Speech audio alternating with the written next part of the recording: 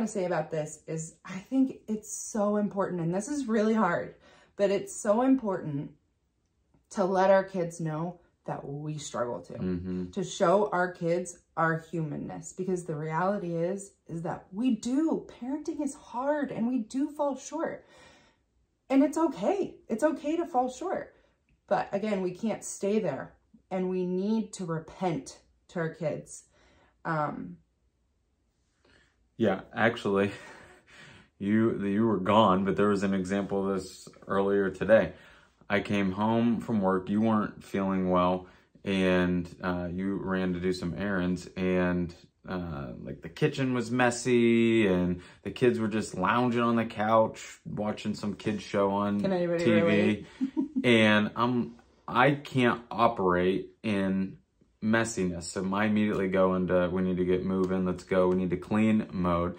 And there were a couple of times where I kind of snapped at them just because I was frustrated. And when we were all done, I said to them, I was like, guys, I'm not perfect. I'm sorry that I snapped at you.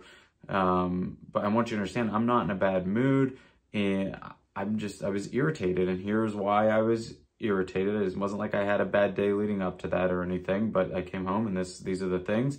I've been working all day, and I don't want to have to come home and clean up your mess too, right? So I had that conversation with them and explained to them why, so that they hopefully maybe a little bit will catch on and see that I'm not perfect. I made a mistake. I can apologize. They can apologize when they make mistakes. But also maybe they'll start to see, like, hey, maybe I do need to pick this up or put this here, not throw my coat on the floor, whatever it may be. But it was important for me to have that conversation with them rather than just letting it go and not bringing it up, which would have been the easy thing to do. We've just been move on from that. Right. I think that's such a good example, and it goes right along with what I wrote over here.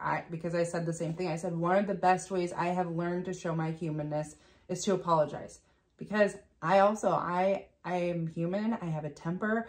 There are times that I yell, and that's probably my biggest struggle as a mom, just like a short fuse. And I'm sure some of you can relate, maybe not, no.